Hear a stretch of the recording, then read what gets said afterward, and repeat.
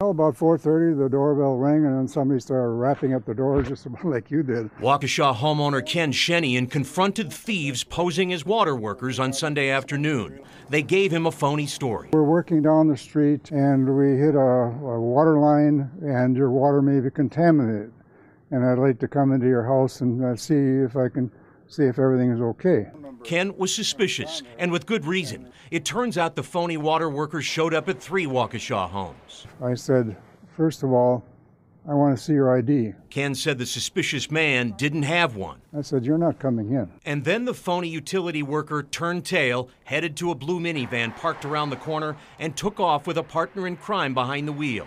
Ken called police. In one instance, they were able to get into a home, and some jewelry was stolen. This is Magnolia Drive in Waukesha, one of the streets where the thieves hit. Police say if you do open your door, ask for a company ID and look for a marked company vehicle. Police say the thieves didn't have anything like that. He was wearing some type of blue uniform, but it was reported that there was no markings on it. Investigators say beware, they could be coming to your home.